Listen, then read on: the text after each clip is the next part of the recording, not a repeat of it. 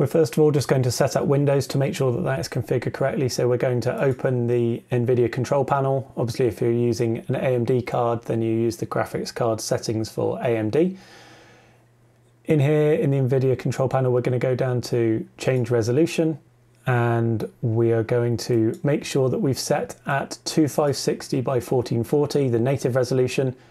Set refresh rate at 240 Hz on the right hand side. And then at the bottom, we're going to want to scroll down and select to use NVIDIA color settings, where you have access to control these yourself. And then you can increase the output color depth from the 8-bit default to 10-bit or even 12-bit. There's not really much benefit in running 12, but there's no harm in doing so, so we might as well select that. And then that will make sure that we're inputting the maximum color depth for the panel rather than an 8-bit limit. We're going to set the screen up in both SDR and HDR modes. So first of all, let's do SDR. We'll open up the main menu, and we're going to set a mode up first of all for wide gamut operation, and then we'll also tweak the sRGB emulation mode as well. So Gamer 1 will be our wide gamut preset. So we're going to leave that as it is for now. Come down to the picture adjust menu. Now the brightness defaults to 100%, but we're going to want to turn that down. I'm going to turn that down to 79. So that will give you a luminance of around 120 nits. If you want to go a bit higher at 150 or close to 200 nits, we'll leave the settings on the screen for you so you can set that accordingly. But we're going to go with 79 for our testing at 120. Next up, contrast. So this is a strange one. So in the Gamer preset modes, the contrast is set low. It's at 60 in Gamer 1 and 55 in Gamer 2. Now actually the factory calibrated sRGB mode and the hardware calibrated modes by default will be set at 70, so that seems to be the optimal setting for contrast, so we're going to bump that up to 70. Sharpness you can leave at 50. Gamma mode 2 is fine, that's the closest to our target of 2.2 gamma. Color temp, leave that on custom, but we are going to want to tweak the RGB channels a little bit because the default is a little cool, well, quite a lot cool and overly blue. So we're going to want to turn the blue setting down to a setting of 44. Now leave the others as they are, and that will return you a white point very close to 6500K. So we've done the picture adjust menu. Another thing you might want to do is come down into the general section and scroll down. Somewhere in here is smart energy saving. Just make sure that's turned off. That would just adjust your brightness dynamically for different content. I just find that's annoying. So we're setting the screen up specifically for a set brightness here. So let's turn that off. It already is in our case. We've already turned that off. One other setting you might want to have a look at is in the game adjust section. So in there's the black stabilizer control. So that's set as 50 as the default. We did a range of testing on some black and grey scale patterns and found that actually bumping this up to a setting of 60 is likely to be preferable for most people. It brings out a lot more of the detail near black, but importantly without raising black level itself. If you go above 60, then blacks actually start to become dark grey. Obviously we don't want that, we want to retain the black depth, but it will help bring out some of the shadow detail. Now this might vary a little bit by panel.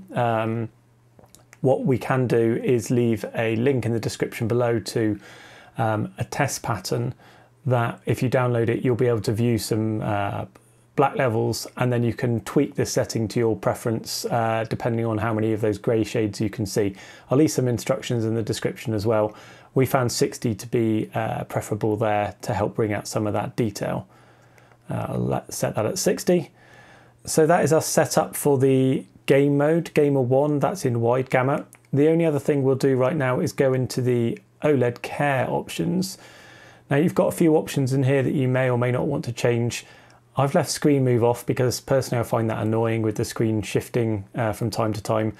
I've no idea what the difference is between the 4 modes.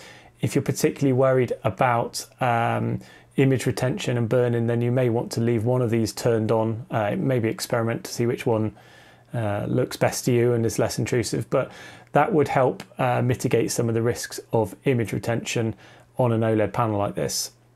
Screensaver, leave that on. That would just turn the screen off depending on if you leave it inactive for a period of time. Seems a no-brainer to leave that turned on. Image cleaning and pixel cleaning, you don't need to do. Those will run automatically from time to time depending on your usage. So for us, we've just turned screen move off, or left it turned off, and left screensaver turned on. So that's the OLED care options.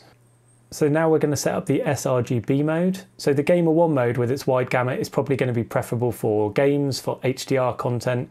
You're going to get more vivid and saturated colours. But if you want a mode that is more accurate for SDR content, working with sRGB colours, that kind of thing, then the sRGB mode carries a pretty decent factory calibration. But we can make a couple of tweaks to improve things as well. So we're going to set sRGB in the game mode.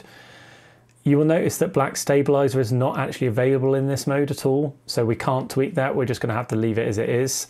But in the picture mode settings, we're going to make some adjustments to the brightness and the RGB channels again. So brightness actually doesn't reach as high in sRGB as it does in the Gamer 1 mode. So we're just going to turn that down a tad to 87. So that will deliver us a luminance of 120 nits in sRGB. Again, I'll leave some other options on the screen for you. So we're going to set that. Contrast, you'll see, is set at 70. That's fine. RGB, this is the only other option you have available. So we're going to again turn the blue channel down a little bit. Not as far as in Gamer 1 because the setup is slightly different here. We're just going to turn that down to 48. So we're going to have 50, 50, 48. That will give us a nice white point close to 6500K in sRGB mode. You don't really need to change anything else. Obviously you can turn adaptive sync on or off depending on what you want. And that is sRGB mode set up. So you can just quickly and easily, I mean, it is a bit annoying to have to scroll, but you can switch between those two modes depending on your content. Now we're going to set up HDR mode. There's only a couple of settings you actually need to change here. So we've turned HDR on in Windows, and you'll see now that you've only got access to 5 different preset modes in HDR. Now we prefer to use Gamer 2. Gamer 1 and Gamer 2 are very similar in terms of setup for white point, color temperature. They reach the same approximate peak brightness as well. But Gamer 2 has a slightly better or slightly brighter image in dark and mid-grey shades we found. So I think most people will probably find that preferable, just to give you a little bit of a brightness and detail boost, particularly in darker grey shades. So we're going to use Gamer 2.